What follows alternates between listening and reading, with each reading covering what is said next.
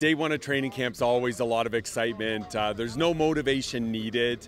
Our players, we're told to be up at breakfast at 6:30, and I saw people there at 6. So everyone's excited. We're here at St. David's. It's very rare to have 22-degree weather on day one, so the weather's perfect, and the guys are flying around, and we've got a veteran group that is pretty hungry this year. I think we'll be super competitive because of our veteran leadership led by our quarterback, Taylor Elgersma.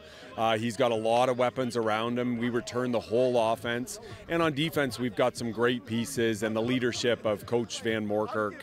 Our guys are going to be ready. So it's a hungry group, but it's also a humble group. I think we all have the expectations and the belief that we could play in a Yates Cup and a Vanier Cup this year, but kind of the old cliche, we're going to take it 1 week at a time and try to go 1-0 every week, starting with McMaster on August 24th. We're going at an accelerated pace because we're so veteran. So we're trying to get the young guys up to speed, but we're going at a pace where we're challenging our veteran players as well. So, high energy all camp, essentially 1 week of camp, and then we're into MAC prep next week.